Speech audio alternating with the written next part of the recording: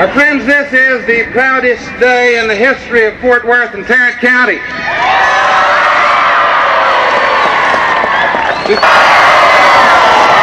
Congressman Wright, Mr. President, Senator Yarborough, Governor Connolly, ladies and gentlemen, it is my high honor and my great privilege to present to the good people of Fort Worth our able, our beloved, our fearless leader of the United States and all the free world, the President of the United States.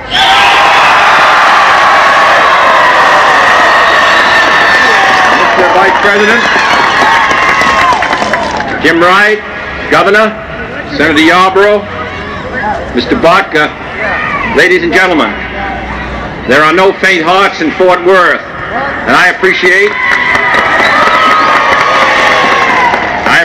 your being here this morning. Mrs. Kennedy is organizing herself. It takes longer, but of course she looks better than we do when she does it. But we appreciate your welcome. This city's been a great western city, the defense of the West, cattle, oil, and all the rest. It has believed in strength in this city, and strength in this state, and strength in this country.